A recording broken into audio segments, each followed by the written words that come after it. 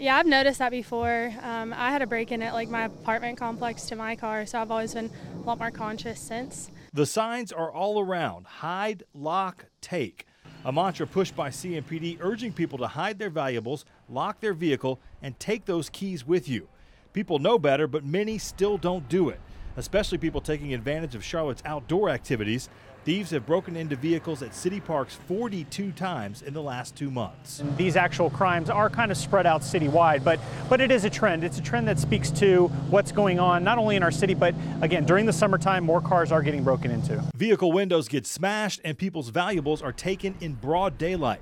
The suspects are breaking out the rear backside windows and grabbing whatever they see. It's crimes of opportunity where somebody walks by a car, sees something that they want, they can smash out a window and grab it within seconds. Items like purses, wallets, tablets, and cell phones are being left in plain view, making it easy for the criminals.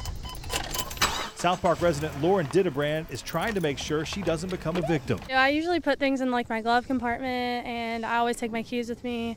If I never I leave a purse or anything, it always goes in the trunk. But it's easier said than done, and letting your guard down could make you a target. There have been times when I've been in a store and I come out and my cell phone sitting right in the seat, and I'm like, oh no, I can't, I'm very lucky that someone didn't take that.